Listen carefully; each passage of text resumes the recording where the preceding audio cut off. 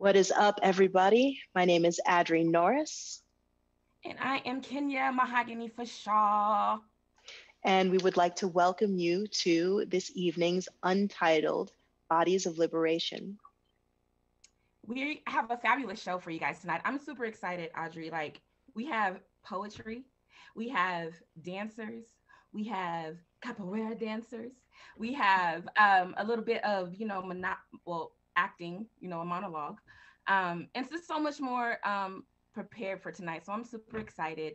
And yeah, I don't know. What else?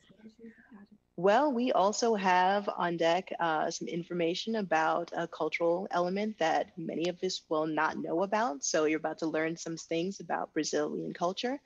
And we have a panel discussion at the end. So make sure you stay all the way through and catch this amazing conversation that is about to take place. So I want to bring the title that we are doing tonight because I don't think we shared that.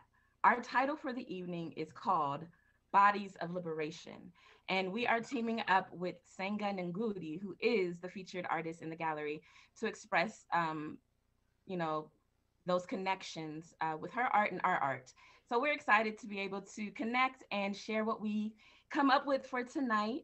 I'm super excited for the panel discussion, like Audrey said, kind of touching on Black bodies or Black bodies of liberation, also Black bodies of liberation. But yeah, super excited about that. I think what we have coming up next is Moe Gram, who is an extraordinary artist herself, and she's actually going to be doing, nice offbeat walk tour, right? Yeah, and basically introducing us to the artwork of Senga Nengudi and giving us her take on how she feels about the art and maybe give you a little different way of thinking about and interpreting the artwork. Right. So I'm excited to hear what she has to say. So you guys stay tuned for Moe Gram as she gives you that art tour. And after that, we have a couple of my pieces that I would love to share with you guys. So we will tune in soon.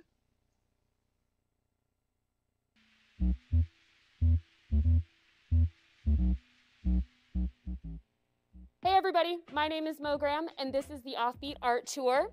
We are in the Topologies exhibit with Senga Nengudi's work, and I'm super excited to be here today because Senga creates artwork that really just speaks to my soul.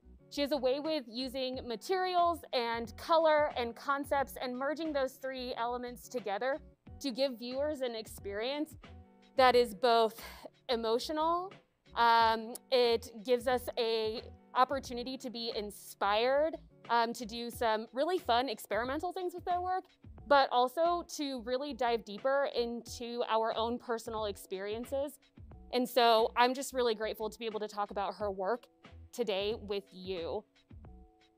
This first piece that I picked was Inside Out. And what I really love about it is not only the way that she's using nylon and color and the way that she's manipulating these materials to be able to tell a story, but really the internal concept of what it means to have a crown and to wear a crown.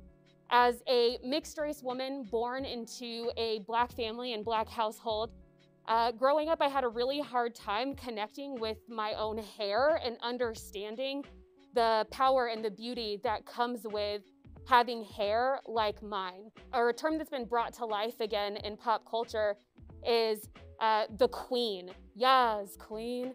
And I think it's something to really think about because it's not just Yas queen, or it's not just pointing out that we are all queens, because while that is true, it is also this the feeling of being empowered by this crown that you were born with and honoring what it means to really have and hold what you were born with. And when I look at the materials in this piece and I think about the way that she illustrates this topic, it's not just a sculpture hanging on a wall. We're really seeing these ideas of tension and knotting. Black hair is a cultural ritual of braiding and knotting and intentionally kneading and twisting, and all of that coming together to represent a form of excellence, right? And so thinking about this work and thinking about my own experiences, I really am grateful to be able to experience this in person instead of just on a computer, because there's so much here that really is an ode to the culture of the Black woman's crown and the pride that comes with that. And when I think about what we have here tonight, I mean, we are seeing a wide variety of excellence, and the women in this show tonight are really just blowing minds. And to see that come together in this particular space with this artwork, I think what we really get to experience and what we should all be really excited about is this display of Black excellence. We are here for the second piece, which is Only Love Saves the Day. And there's a lot to be excited about for this piece, but I specifically chose it because on January 6th in our country's capital, we experienced domestic terrorism in a way that our generation has never seen. And the complexities of that experience for each individual person are vast.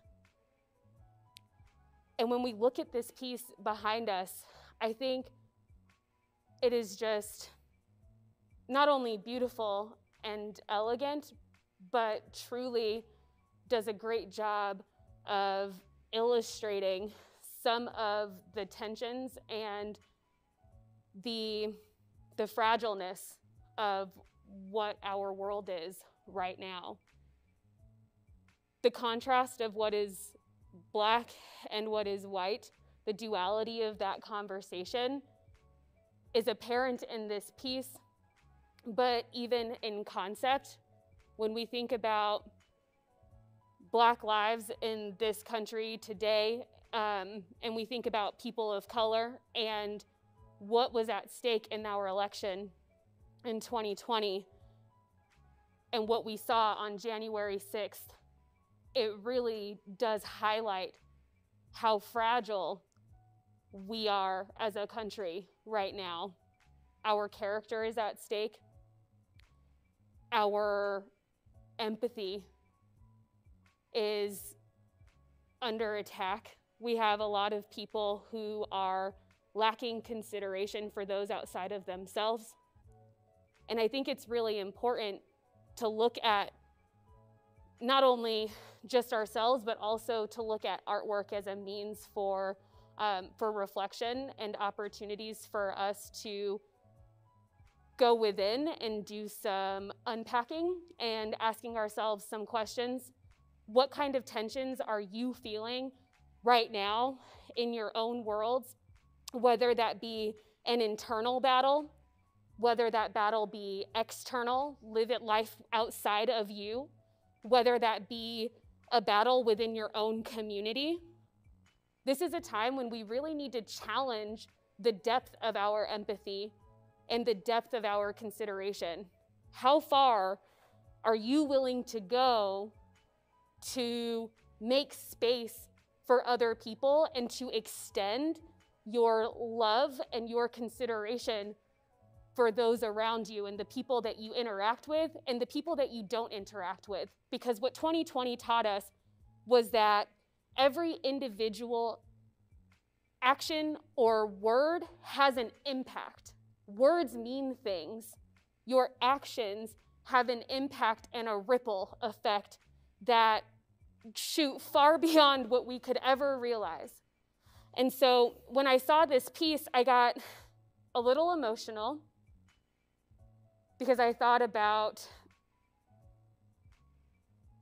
how difficult it can be to not only love yourself and to be okay with who you are and to be okay with your own circumstances, but also understanding the power that we have when we find strength in our own circumstances and in our own being.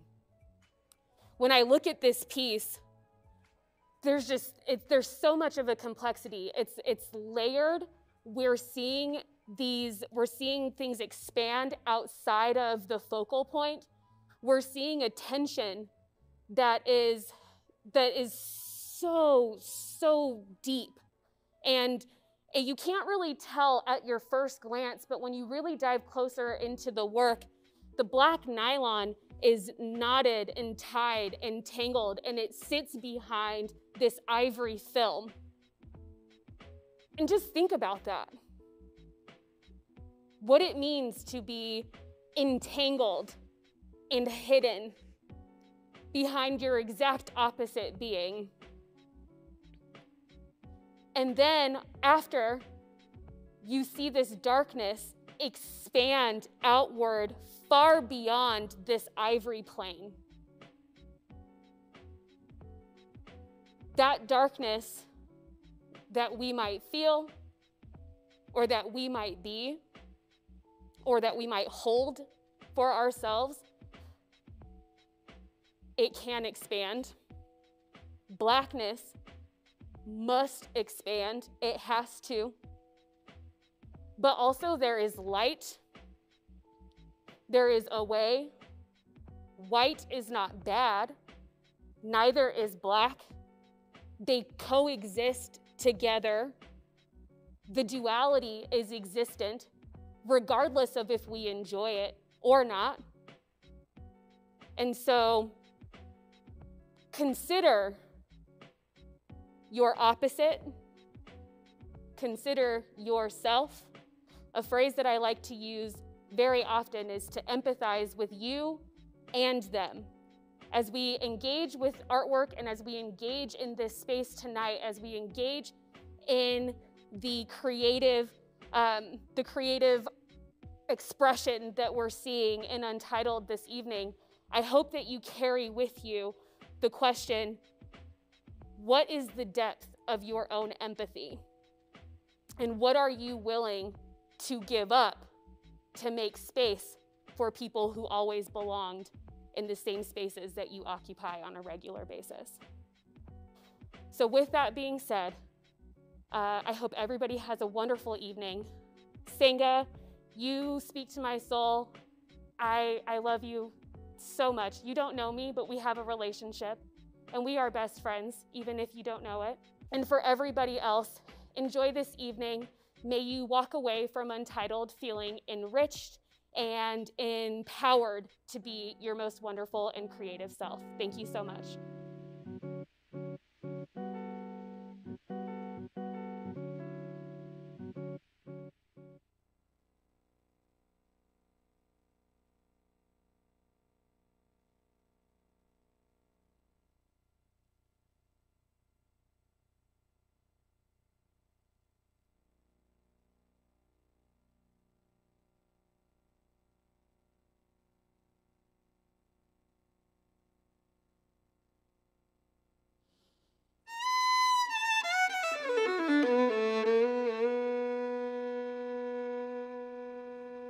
Black body singing, see the noose swinging. Black bodies breathing, feel the choke squeezing. Black bodies screaming,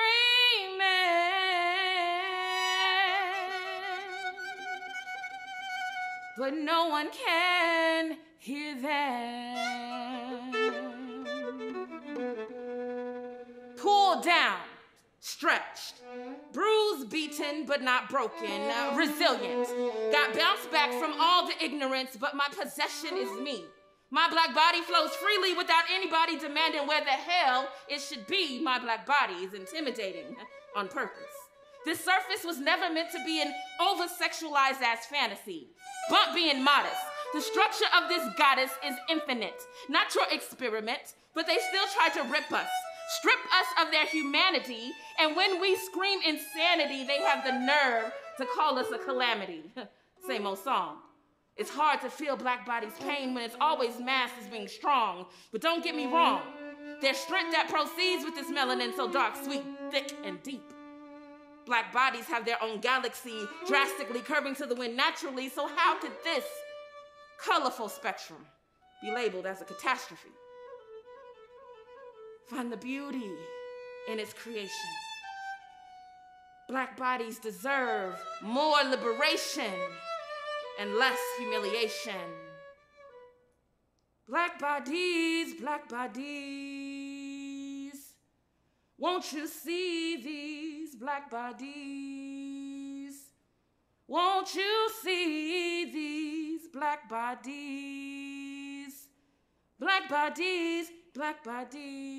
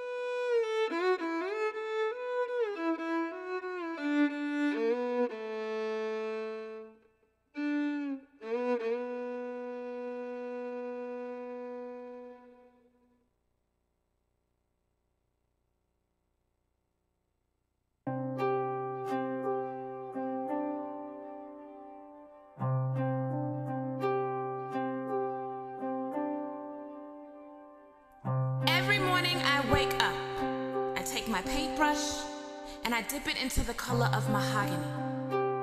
I take that same paintbrush and begin to paint a smile on my face, making sure that I look closely in the mirror so that I can fill in all those blotches of abandonment and abuse. No excuse, just cover, girl, cover up those black-headed secrets you've had hidden inside your pores for years. Or try Maybelline, maybe lean to the left, maybe they'll miss your missteps. Inhale, breath. Go out into this world, girl, and smile. My smile. I often mistake it for attire, putting it on one smirk at a time, hoping that I don't catch words of fire. You know, those same old lines of people asking, hey, how you doing? So I have to smile audaciously and say I'm fine, knowing deep down inside that anxiety is moved in on my mind, heartbeats increasing and increasing, depression. It's been hungry, been feasting. But no time to feel, gotta push through. No time to deal, cause that's what mama dem say do, right? They say, pray about it, baby. Don't let it get to your head. But mama, prayer without work and faith is dead. How do you go to the hospital to check on the illness of your body instead on what your mind is being fed? Smile because I am black and I am a woman. I have to smile because I am a woman and I am black. No matter what I'm stressing, I'm always having to fight this double oppression. I smile so that they're comfortable with this black girl's flesh, because God forbid I'm seen smiling while black. Now they see that as a threat. So how do you cope? I mean, J. Cole said it's better to meditate than to medicate, and I think that's dope. But what about the ones so entrapped inside their minds they can't seem to find their hope, hoping that this ill mental will get easier to battle with thoughts that are so damn harsh, but at the same time, so fragile. Mask on, mask off, mask off, mask on, smile big, smile bright, so nobody asks, hey, what's wrong? See, it's okay not to be okay. How do you stay afloat? I lift the corners of my mouth, because that's the only way that I can cope. See, I smile every now and then. See, I smile even though I hurt. See, I smile because I know God is working, so I smile. I smile.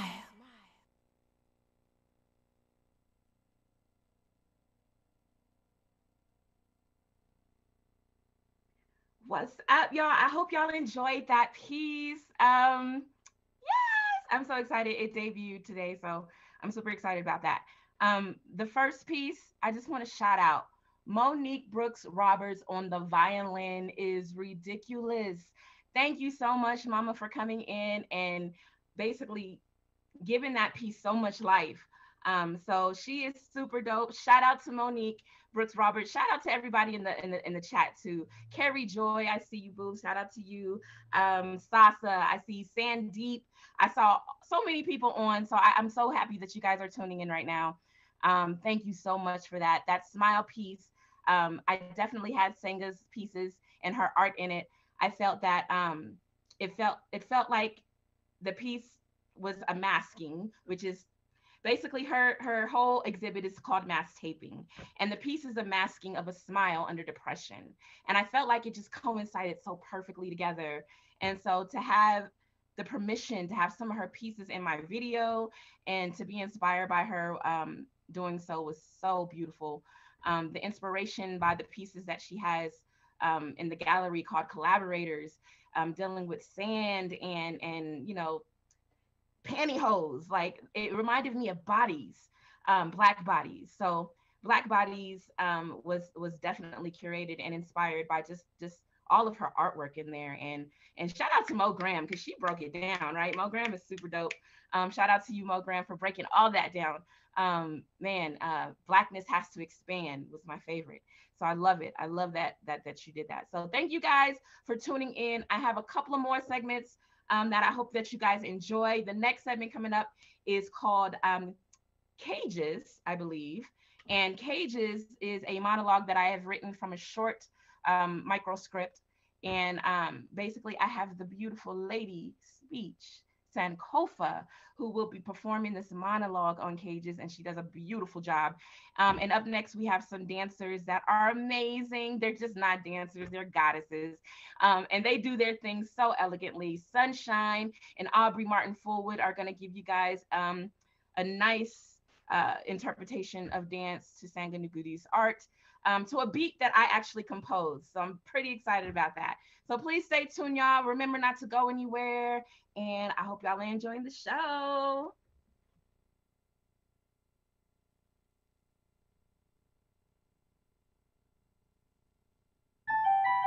Black woman is both a multifaceted cultural identity and a powerful social construct. It includes women of the African diaspora. Black women have sometimes been seen in stereotypical ways, resulting in an increased risk for them. But they have also been important leaders throughout human history. A life chip. A life chip can't tell you anything about me. Only I can tell my story. Before all this went down, life for a Black woman was already hard. To be a Black woman in America is to be resented, challenged at every turn, overwatched and second-guessed, treated with scorn and even envied. You weren't allowed out of the cages they kept trying to keep us in. The feelings of inadequacy are often our truth. And it doesn't even matter how you act. It doesn't matter how nice. It doesn't matter how calm. It doesn't matter how level-headed and understanding you are. My skin color determines my fate before I speak. You will never know what it's like to be treated as less than, or less desirable, or more aggressive. I'm labeled an angry Black woman just because I have an opinion. A Black woman's energy is drained with trying to keep up with not being too much,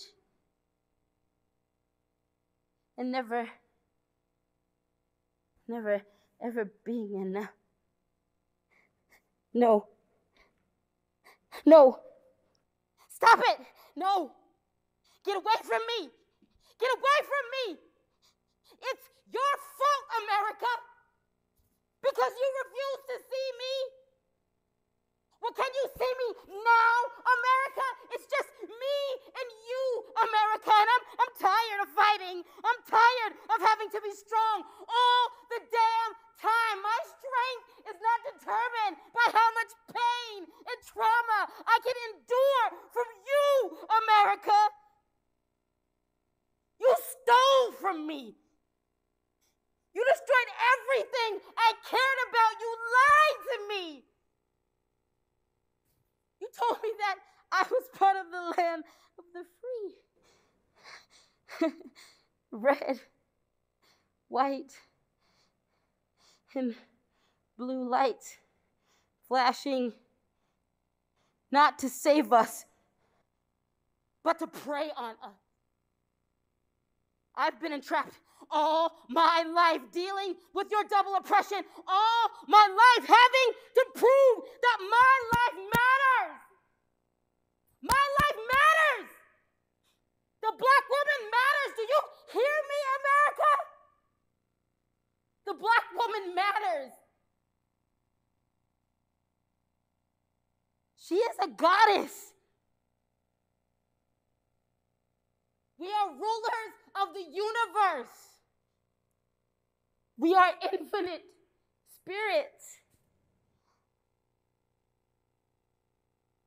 And I'm gonna shine forever. Black women, a piece of advice. Never let this country's cruel systems keep you locked up in its cages. Because its only plans are to bury you. But as for me,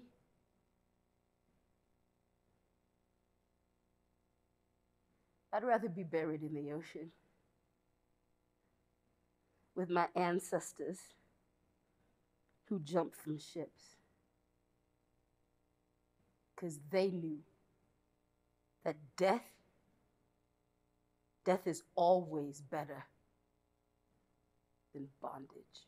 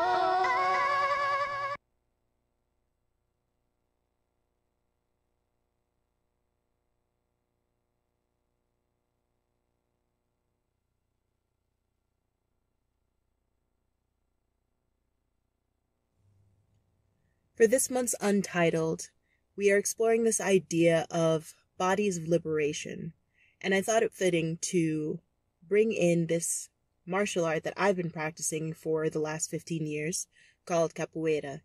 It's an Afro-Brazilian martial art, and it originates with the previously enslaved peoples of Brazil. With capoeira, there is a religion called candomblé, and one of the songs in capoeira that I've always loved, which is kind of a link to candomblé, is this song called Rainha do Mar, also known as Mora Iemanjá.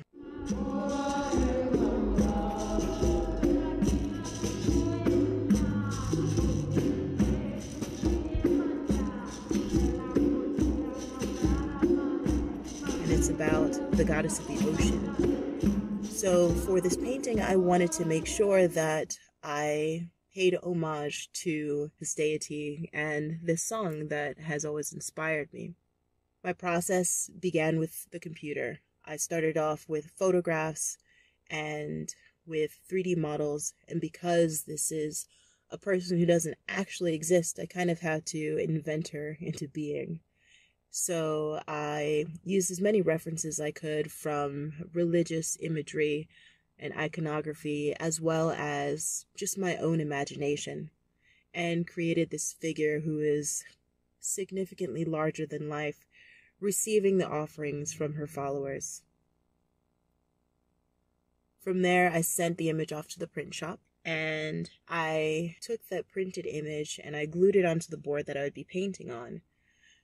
Now, of course, I love painting. I love painting in watercolor, so the next step is to create a surface upon which I can do so. I use these materials called absorbent ground and fiber paste. It's a mixture of both. And when I put them onto just about any surface, it creates a surface that's almost like paper. It's very absorbent, and it allows the watercolor to sink into the surface, whereas the glued surface that I'd had previously would basically act as a resist.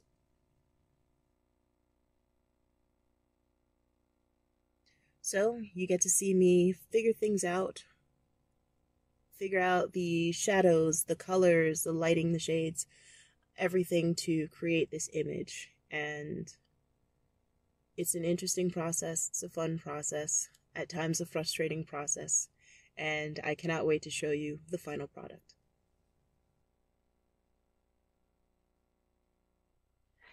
So, thank you so much for staying here, staying tuned. I saw so many people in the Facebook, so many people in the YouTube, so much love in the chats. Sandeep, what's up? Capoeira crew in the house.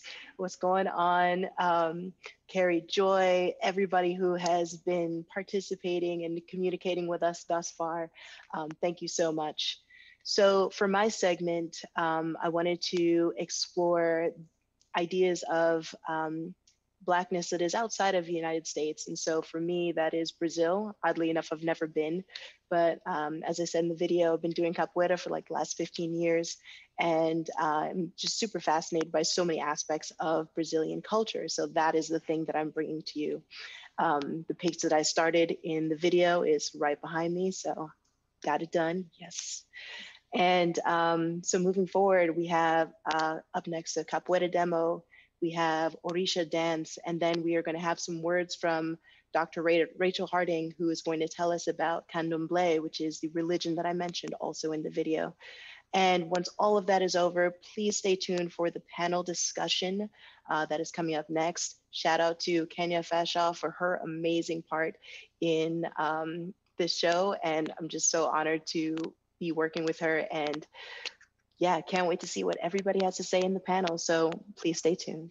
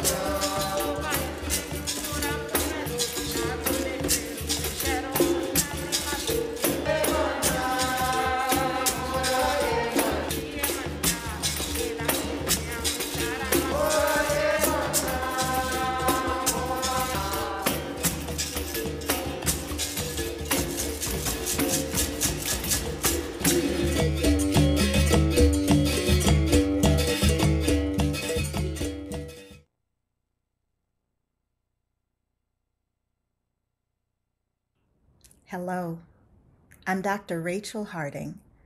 I'm a historian of religion, and I'm here to talk to you about candomblé, an Afro-Brazilian religion that developed in the 19th century in the northeast of Brazil, in the state of Bahia. Candomblé was created by enslaved Africans from West and Central Africa who brought with them to the Americas their cosmologies, their rituals, and their orientations to the world. Like most indigenous religions, candomblé cultivates balance and reciprocity and the connectedness of human beings to all other forms of life in the universe, visible and invisible. The religion is organized along lineages that correspond to ethnic groups and ritual families who were taken during the slave trade from Africa to Brazil. The nations of candomblé are roughly analogous to the way Christians think of denominations: the Yoruba, the Congo-Angola, the Jeje or Dahomian, and the Caboclo or indigenous Amerindian nations of candomblé are among the most common. One of the central concepts of the religion is Orisha, Vodun, Inkisi. These are terms that vary depending on the ritual language of each lineage, but that all refer to the divine nature of the universe, the natural forces, the sacred energy that is in water and fire and earth and air and plants and trees and animals and people. Candomblé is a ritual that connects people of African descent to the wisdom and strength of our ancestors. It is a religion of resistance. For 2 centuries, it has been a religion that nurtures and celebrates the humanity and the sacredness of Black people. It is also a radically inclusive and welcoming religion. And as it is practiced traditionally in Bahia, candomblé is a religion that centers and honors the leadership of women.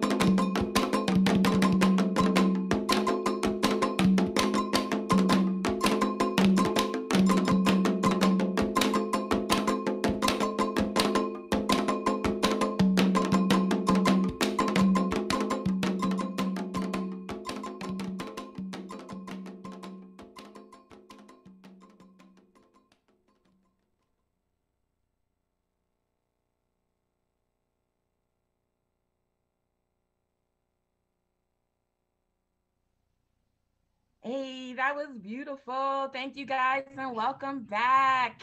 I am super excited because now we get to share with you a panel discussion of some of the artists that you've seen tonight. And we have Miss Rachel Harding, Lady Speech Sankofa, and Sunshine on our panel joining us with me and Adri.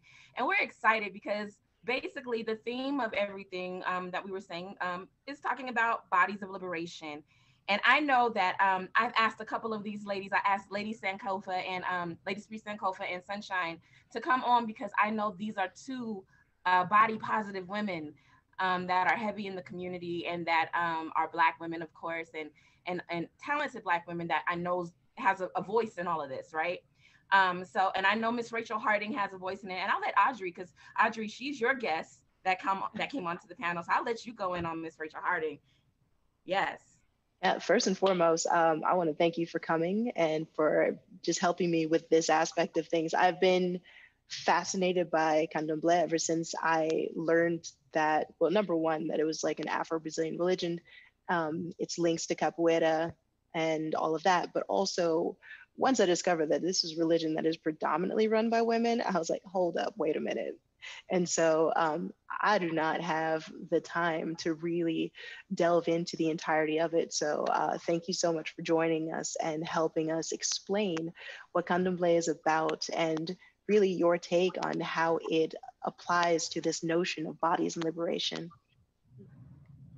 Good evening, everybody. It's a joy for me to be here, and I'm just really moved by how much extraordinary art and power and creativity there is in this community of Black people, of Black women in Colorado. You all are just fantastic. So, this was my first time seeing the whole show, and I was just thrilled. I'll just say briefly, I was just so impressed with the way that you all included these aspects of spirituality, these aspects of the fullness of our beings and our bodies, our voices. It was just every part of the creative experience was represented so well. And Audrey, your work, we're looking at it behind you, the water. Yes, my Meniniya, wow, one of the great leaders, Ialorishas of Candomblé, who was born at the end of the 19th century and lived into the 1980s. Thank you so much for representing so well, all of you, the diasporic greatness of Black women. Yeah, so that's awesome. I want to basically extend it out to Lady Speech Sankofa and Sunshine if you guys want to speak on this amazing experience of Black women collaborating. I think the theme of the night is, Black women matters. My life matters, right? Black women matter. So I just want you guys to elaborate on that and just, feel free to speak your mind on whatever.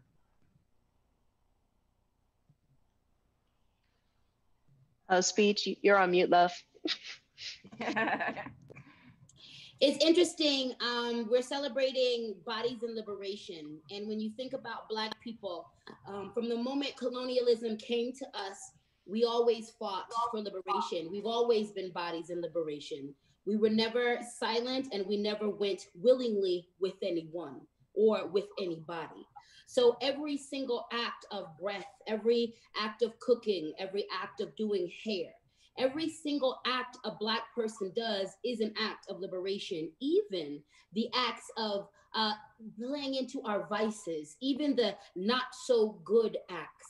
We are liberating ourselves from stereotypes. We are liberating ourselves and allowing ourselves to be full human. Every aspect of Blackness, every reach, every breath, every moment we spend in these bodies existing is an act of liberation. Every single moment, no matter if we deem it as something that is excellent or productive by Western society or Western standards or Western society, it doesn't matter. A Black body living is a body in liberation. A Black body existing is a body in liberation. A Black body creating is a body in liberation.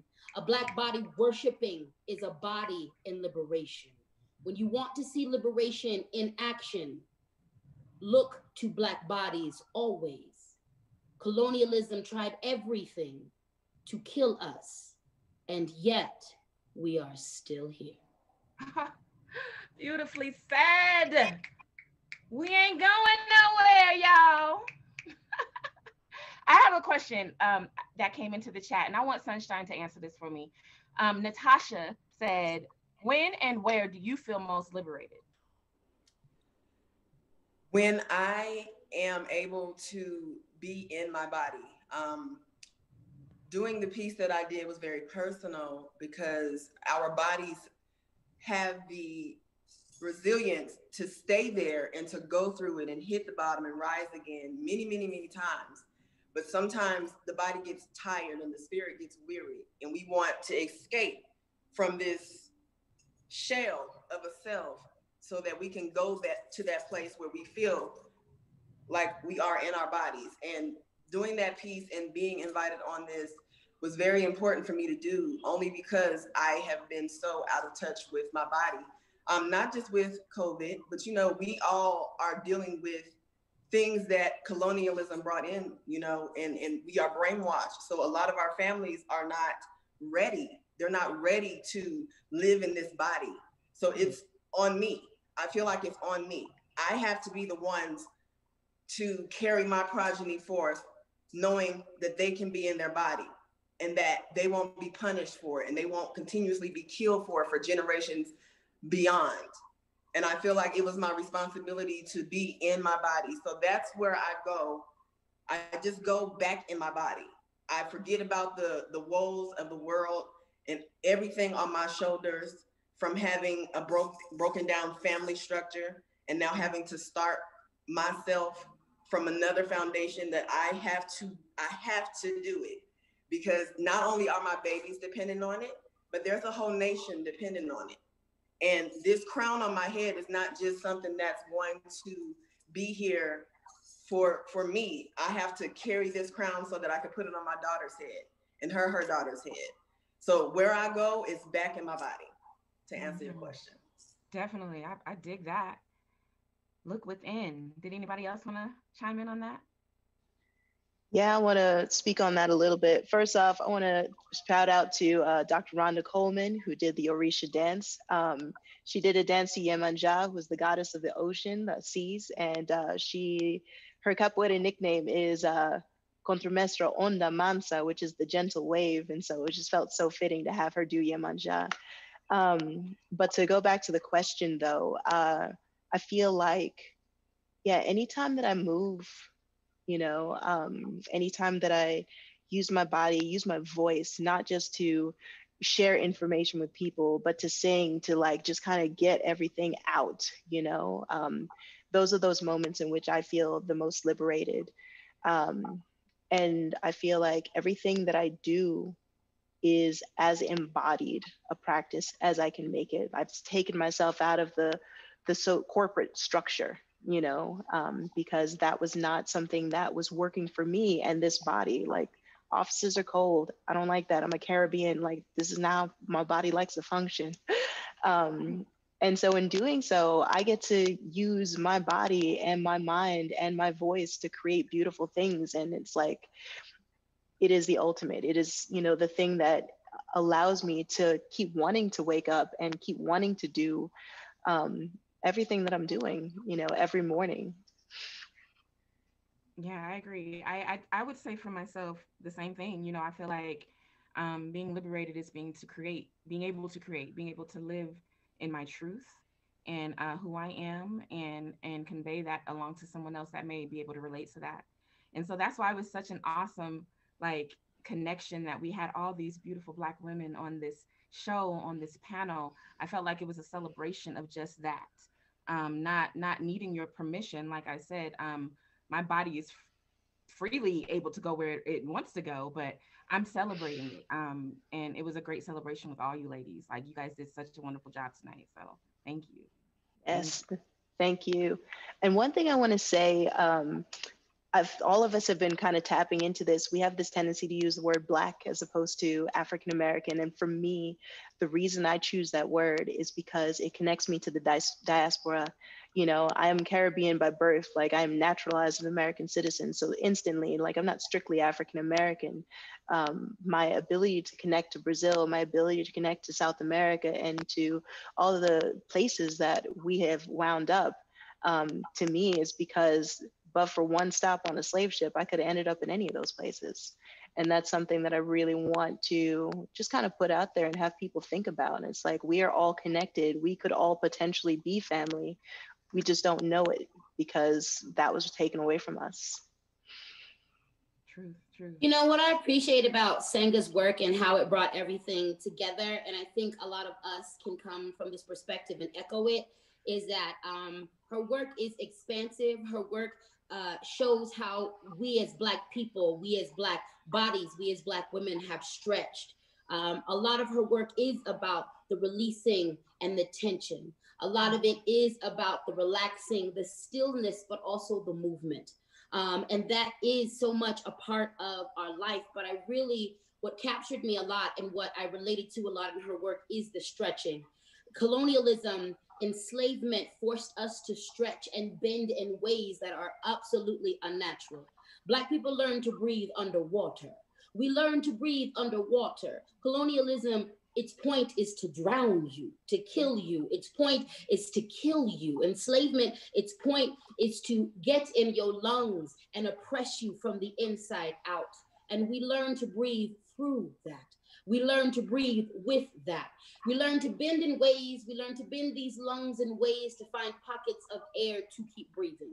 We learn to break and to reform, and then we taught our children how to bend where we broke. Senga's work speaks to our expansiveness, to the tension that we hold. Hundreds of years of white supremacy in these bodies, hundreds of years of oppression in these bodies, but also when you look at Black bodies in capoeira, when you look at it in breakdance, when you look at Black bodies in swing, when you look at Black bodies in crunk, when you look at Black bodies in full expression, that release of all of that tension exists. Black expression gives us a place to breathe. It is the reason why we learn how to breathe underwater. And to me, Senga's work captured that on so many different levels and in so many different ways. And we do this without thought. We do this without training. We do this because our ancestors taught us to do this, because our deities gave us the magic to do this, because we are so ancient and have always been able to do this. Mm-hmm. So I got a question for Dr. Harding. Having had experience both here in the US and having studied in Brazil, understanding that culture, like, what is your take on how this idea of Blackness transcends borders? Oh, that's a wonderful question, Adri. And I would just like to connect my response to what Lady Speech was just saying. My sense is that the experience of coming across the Middle Passage and landing in all of these different spaces throughout the Americas, every country in the Americas at some point in its life experienced slavery, enslaved Africans. And that experience for us meant it created precisely what Lady Speech just talked to us about, created a new meaning of the human. And what I mean by that is that, yes, we had to breathe underwater, but we also learned to share breath. There's something in the African American writ large. When I say African American now, I mean the whole Americas and the Caribbean. There's something in that experience that prioritizes the collective, that prioritizes our connection to each other. That is how we have survived these 400 plus years, is recognizing that there is no full meaning of who we are as individuals without the community, without the collective. And you know, some of that certainly was already in our traditions in West and Central Africa before we were brought here. It's absolutely a part of those indigenous African understandings of the world. But there's also something about going through this fulcrum, this fire of enslavement, and figuring out how do you hold on to your humanity when when the attempt of the society that you are in is to destroy it, to try to rip all that is human out of you. What do you do that keeps you connected to who you really are, keeps you knowing whose you are and who you are? And that's a collective exercise.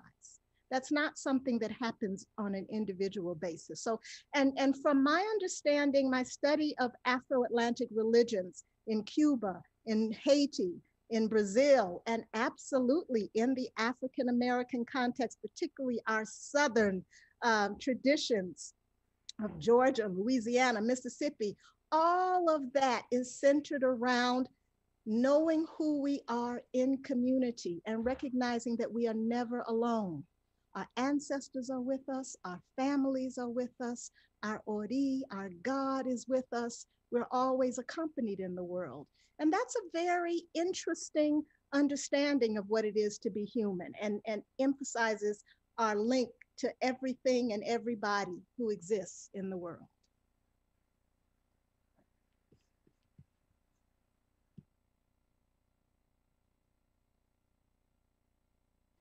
You just took me to church, so thank you. Man, both of y'all took me to church. Hallelujah.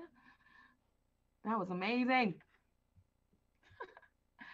Oh, well, I think we have a question in the chat. It says, how was it trying to face your vulnerability as Black women working in this space? Anybody want to answer? I'll answer that one. It was actually easier to get it out because it was literally eating me from within. A lot of us on this side are not connected with our mothers, right? So to go back to the genesis with something like Bodies of Liberation, we weren't even allowed to be pregnant. You know, at one point we weren't even allowed to carry our own progeny to life. It got sucked out of us, you know? So it is a very big moment to be able to not only carry life and bring it forward, but then to come out of that state of mind of colonialism to then try to figure out, well, where do I go to find out who I am? Because as far as we are concerned, a lot of us think we just originated in Texas and in Denver and in New Hampshire, when there are lineages that we can't even trace back because we got lost in the shuffle. So to be able to connect right back into that and to be able to not just share it, but to embody it and to be able to tell that story and endure it to the end so that the story gets told. Because as we tell stories, we relive what happened, whether we were there on the boat or underwater. Some of our ancestors came back and are living through us. And a lot of us, we just cannot take a lot of the trauma again. We have reincarnated and we're here again. And we're like those ancient spirits, like, what in the heck is this? Earth is so ghetto, you know? Because it's like coming back to the same place that they left. Nothing has really changed and history continues to repeat itself. And with that, we learn new lessons and new ways to move forward. Perfectly said. I think for me, working in this space and facing my vulnerability is absolutely necessary at this point in the game. It has to happen. It's hard, but it's also liberating every single time. Facing it in these public spaces allows me to help dismantle the stereotype that Black women and Black femmes are not human, that we don't feel pain, that we're not allowed to be soft or disheveled or broken. Facing the vulnerability in public is embarrassing. It's necessary. Facing the vulnerability in public as a Black woman is isolating. It's absolutely isolating. And it also draws you into, at first it's isolating, and then it draws you into a club of others who choose to live like this and choose to express this way and choose to face their vulnerability too. And facing your vulnerability in the end is liberation. I think of my grandmothers. I jokingly and unjokingly call and lovingly call both of my grandmothers bitches, because that's what they were. They were very mean and very angry, and they would cuss you all the way out. And I appreciate that hardness because it made a soft space for me. They weren't allowed to be soft. I appreciate the bitchiness. I appreciate that men were scared. I appreciate that white men would cower. I appreciate that grown men bowed to their feet. I know that this was not cultivated in a nice way, and they were this way because it was necessary in order to protect other aspects of their humanity. So it is necessary for me to be soft in public for them because they could not be. It is necessary for me to be embarrassed and vulnerable in public because they could not be. It's necessary to hold space for the bitch that I am, as well as the goddess and the king and the queen, and also the very soft little me that will always be and that deserves protection. This is why I love you, Lady Sage. Perfectly said. That is amazing. Like, I felt that so much. Like, I don't know. We got room for one more question. I'll go into a deep end on that. If anybody wants to ask or chime in on what we're talking about, please do so. The chat is open. I think we're having a great conversation. This is awesome. This is amazing. So yeah, if you have one more question, please chime in. Is there anything else you want to talk about, Adri? Are you good on that? I just kind of want to speak to this idea of vulnerability and just kind of say that, like, I think a lot of us, I'll speak for myself, like, we experience that vulnerability pretty much every day. Mm-hmm. You know, it is a constant process. And so to do something like this publicly, where we actually get to be thoughtful about how we wish to share these things that we are already going through. To me, it's more of a release than it is an exposure, you know? And it's like, hey, I've been dealing with this silently for so long. And so now I get to, you know, explain what this is about. And hopefully, you know, others can recognize, understand, and maybe exude a bit more compassion when it comes to the way I and we move through our everyday lives. Agreed. So I don't know. We're gonna wrap it up here, ladies. In a few. I didn't see any other questions, but this was an amazing conversation, and you guys had beautiful, I know, perfectly beautiful insights that I knew you would. So thank you so much for joining us. Did you want to close it out, Adri, or? Yeah, so I want to just give a shout out to everybody who was in the panel. So thank you, Kenya. Thank you, Dr. Harding. Thank you, Lady Speech. Thank you, Sunshine Media, for coming out and being a part of this evening. I want to give a shout out to everybody who was a collaborator with us and helped to create this content that we got to showcase. I want to thank everybody who came through and watched everything and, you know, is participating with us via chat and is probably, hopefully, having discussions back home. And I want to thank the Denver Art Museum for giving us this platform and giving us this ability to have this conversation and to put forth these ideas. And hopefully, you know, we will just make somebody's world just a little bit better, a little bit brighter today. And I just want to do a couple of more shout outs to the ladies that were performing tonight. Monique Brooks Roberts, the violinist, you were amazing. Thank you so much. Aubrey Martin Fullwood with your dance responses was awesome. You and Sunshine killed that. And of course, Lady Speech, you were amazing. You bring my words to life so perfectly. So I'm in forever awe of you. So thank you so much. I want to do a quick plug and shout out to Lawrence and Lammer for hooking me up with Sweatshirt, Black owned clothing company. So shout out to them as well. And yeah. Oh, if we're doing shout outs, then I want to put a shout out to Dr. Rhonda Coleman and her business, Mama, oh my God, Mama Water. Am I fucking it up?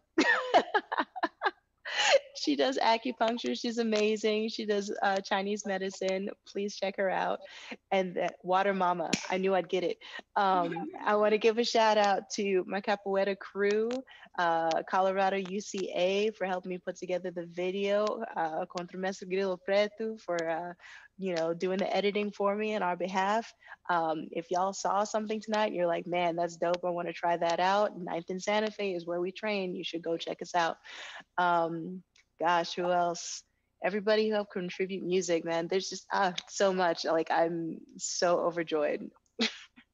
Yeah, we have so many people to thank. So we thank you, especially Denver Art Museum for bringing us on as features. This was an amazing experience. I had so much fun. So thank you to the whole team. Appreciate you guys and all of this. So yes, I think that is it for the evening, ladies. We Thank want you to thank all. everybody for chiming in, and we hope you enjoyed this tonight. And thank you for, you know, riding with us on our creative fusion. Yeah. Yeah, y'all. Yeah. See y'all later.